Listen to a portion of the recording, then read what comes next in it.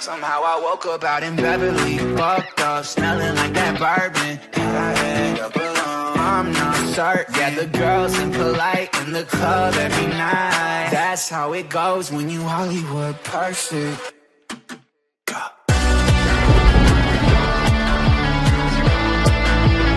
Hollywood perfect. Wagwan people, Lumini here, back again with another episode of the Mind Save here on my channel. Last episode we had a pretty decent episode, 2 wins. Can't say convincing wins, but they were wins nonetheless. We had an okay game against Bremen, but we were quite wasteful in that game. Got our first points on the board in the Champions League as well, which was a positive. 3 more games in this episode. We have Eintracht Frankfurt, Heidenheim, and then Dynamo Kiev in the Champions League. But we're already at the game against Eintracht, which obviously is the derby. We are away for this one. So, without further ado, let's hop straight into it. I'm not going to do the press conference for this one, because I will do the press conference on camera for the Champions League again. But yeah, I'll get this done off camera, and then we'll get into the game. Pavlidis, Gianluca Scamacca, Goetze, Chaibi, Gibbs-White, Koke, Dina Mbembe, Smolik, I think, Alvedi, Ongwene, David Raya in goal, Matisse Tell off the bench, Knauf. They've got a really good side at the moment, to be honest. Oh, I need to show you mine. Let's just go into here. Not many changes for us. Burkhardt and Angelo coming in for this one. Besides from that, everything else is pretty much staying the same. I'm going to swap those two around. Which means the outside centre-halves will need to cover the areas out wide, which I would say is asking a lot. He must finish! Oh, a goal! He's going to be rightly proud of that moment! Sensational! Scamacca has just scored a screamer. What is Bella Kotchap doing there? Why is Bayer not trying to get around his man? I mean, it's a great finish, but what the hell is going on with my defence, man? Master Franks. And scope for them to produce something exciting. Well, they get the answer. Yes, we can answer indeed. Armando Broja, the man we relied upon so heavily last season, gets himself a goal to put us 1-1 in the derby. Not quite the same level as their goal, but we will take any goal that we can get at this point, to be honest. Nice passing move from us, you have to say. Good build-up play. On the back of that leveler. What? Burkhardt? Are you joking? Good ball over the top. Okay, so you're going to have to get out to Dina Mbembe here, because this is where the goal came from last time. Must take the lead here, and they have. You've got to say, I am not convinced by these centre-back signings that we've made. What is Bella Kotchap doing there? There it is again, and I don't expect keepers to save everything at their near post, but I think he should probably do better. What is Bella Kotchap doing? You've given it back to him. Maybe Morales should save it, but why is Bella Kotchap just handing him back the ball? Yes, Go. It's a goal for Borussia Dortmund. They're back level. Apologies for jumping in. He's through, and he's going to get us back on level terms again. This looks like it's going to be a straight-out firefight between Broja and Scamacca right now. Mistake from them in the middle of the park, and from the same angle, Armando Broja has slammed one into the side netting. Well, another straight shootout between those two right now. Game this has been. For Leipzig, it was a low-driven cross into a crowded area, but he was there from close range to finish that move off. They've pulled one back and now trail by 1 with 49 minutes played. And the referee has given it. It will be a penalty. Can they forge ahead? I'm so stupid. I tried to slide to block it, and I've just caught Koke instead. Why would I slide in the box? I'm so stupid. That is so dumb from me. This to put them back in front. And they always go right. I swear they just know which way I'm going to dive. Well, here it is again. Great composure to send the keeper the wrong way. Disappointing again. Another stupid mistake on the wing. Dina Mbembe comes forward, and then it just all falls apart from there. So there they are. Good ball to Prestiani. Amiri with it. Broja's made a great run there. Oh, we are back on level terms again. Armando Broja hat-trick. That is a great bit of play there. Good finish as well from Broja. Well, here's the replay, and he shows great good ball along the floor there from Amiri. Broja, first time strike. David Raya can't close him down in time. What a good goal. Back on level terms. Not confident about keeping on level terms, if I'm honest, because we've been quite poor this game. And quick thinking defensively. The last chance of the game because Cassie's just the stoppage time situation. 1 minute here.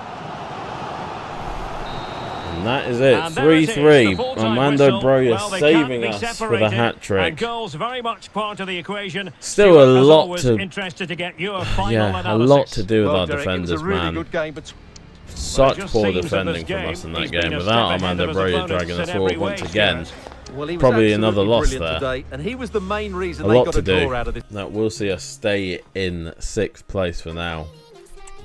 I don't know. I feel like attacking wise, it's starting to come together. Yeah, it's starting to come together attacking wise, but defensively, we're just not getting it. And I don't know what it is. I don't know if it's a combination of defenders that we have just don't work very well together.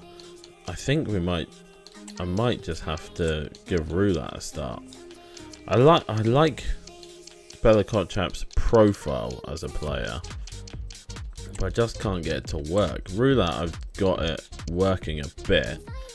Bayer obviously makes his mistakes, but sometimes, most of the time, I feel like is at least in the mix.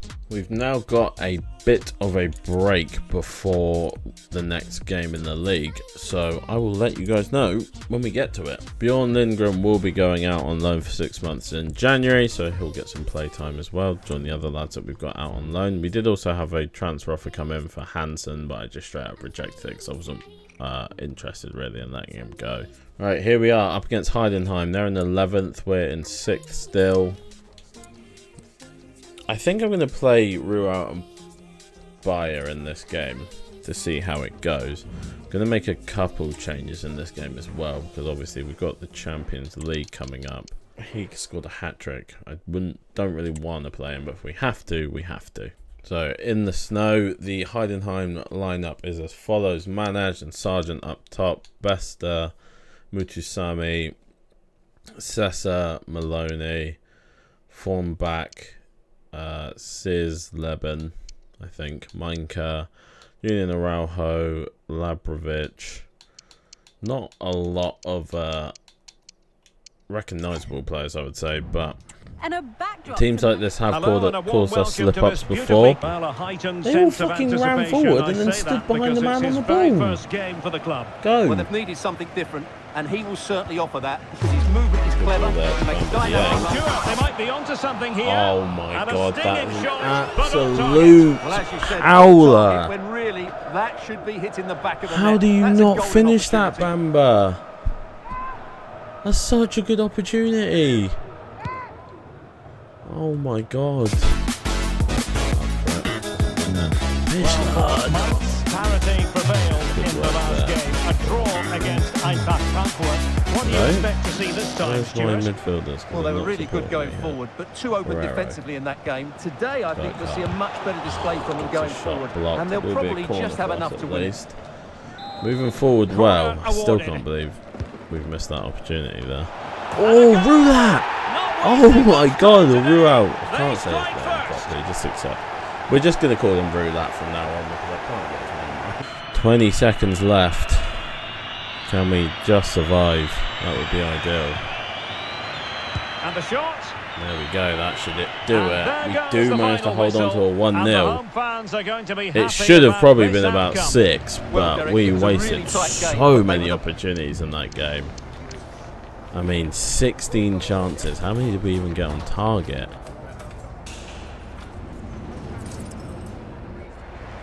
Five on target from 16 shots is horrendous return.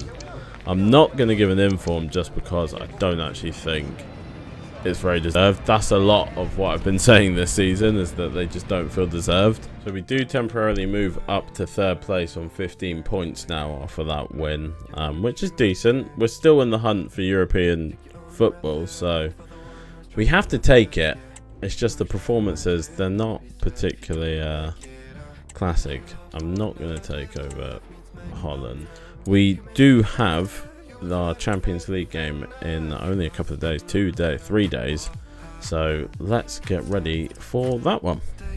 Right, here we go. We are at the game against Dynamo Kiev. We are away, obviously, for this one. The group's still wide open, like I say. We want a win from this game, if possible. That would be the ideal ending to this game, but it's not going to be easy because these teams are all in the Champions League for a reason. We will do the press conference before we get into the game, so let's do that now. Let's hope for at least a point from this one.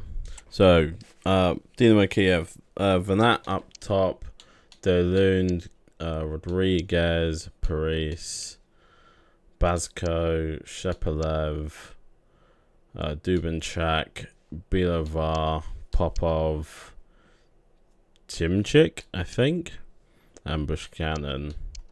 Not a lot of players that I know, if I'm 100% honest. Richard Jack, I wonder if he's a goalkeeper. But it doesn't mean that they can't do damage to us if we're not at our best. We're in the corner though. Miri to whip on in here. Sedilia. Oh, it's a good finish. Sedilia looks like he is going to be a big threat from corners while he's in that middle. It's a great delivery from Amiri, like we know he can do. Right on top of the head of Sedilia. And a nice little snap in the neck muscles. Puts it in to the back of the net. That might be his first goal for us, and you have to say it's the perfect delivery into the danger area, which makes it a fairly simple great cross up against two players as well. Player on the line that actually really just blocks his goalkeeper, doesn't really do much else. But Kylian Sedilia, first goal in the Champions League, I think his first goal for us overall. Back underway.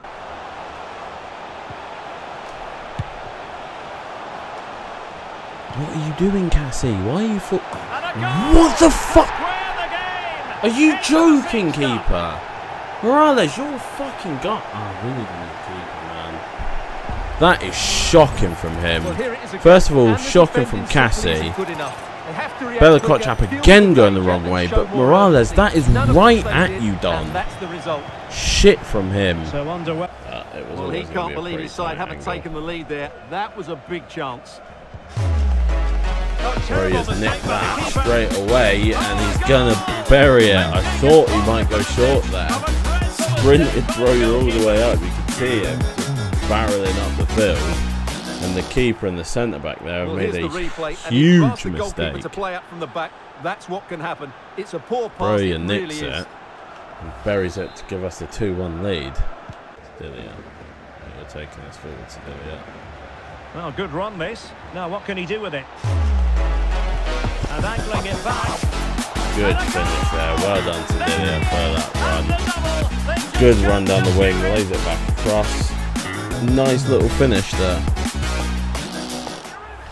Not comfortable, but he's done really well to get his if we can get, I want at least one more, to be honest, to give us the cushion. I don't feel like 2 goals is enough, because the minute that we go 3-2, our heads will blow shortage of goals in this match. 3-1. Make it 3-3 probably. The first half. But away from home, 3-1. Good enough. Not happy, but good enough, I would say, at least. Fortunately for those players. Prestiani to cut in. Oh, I tried to curl one, but not quite.